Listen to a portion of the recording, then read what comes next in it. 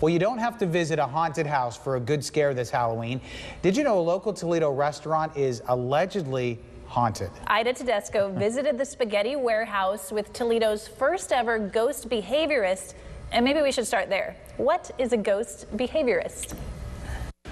A ghost behaviorist is really exactly what it sounds like. Someone who studies the behavior of ghosts and believes they exist. I went with one to the spaghetti warehouse downtown, which some say is haunted.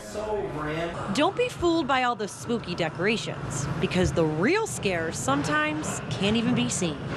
There's a lot of people that have seen things here. People have seen shadows and people, and there's a lot of stories with the people that have been here for a long time that have worked here.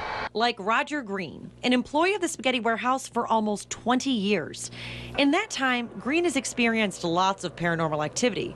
One particular event, though, will stick with him forever. When I was a server, there was a lady going to the bathroom downstairs, and she came upstairs with her pants halfway up and said that she seen the guy with the mustache. And the man with the mustache isn't the only thing that scared the literal pants off managers and servers over the years. Still need convincing? Well, that's where Chris Boris, Toledo's first ever ghost behaviorist, comes into play. Not only did he come prepared with some pretty cool ghost hunting gadgets. You don't have to be scared of me. I'm here to help. I'm here for you. But he depends on much more to make contact with the spirits.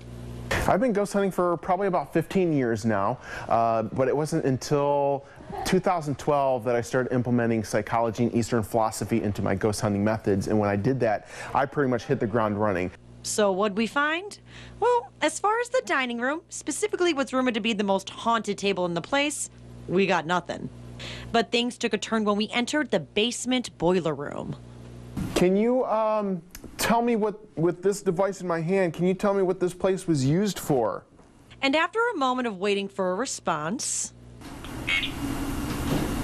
Eat. Nice. What? We then made our way to the attic. Yeah, I'm getting a solid reading all over the place up here.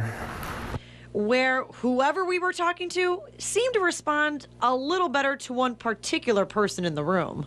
Do you like having Ida around here?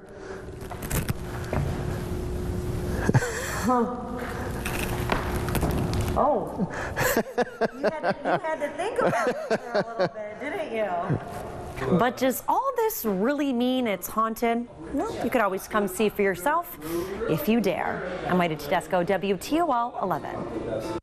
All right, now when that story started and Ida was walking towards the camera, it looked to me like she was gliding. Now, nobody else noticed it, but... Wow, well, the ghosts like her, so maybe she's got a special connection there.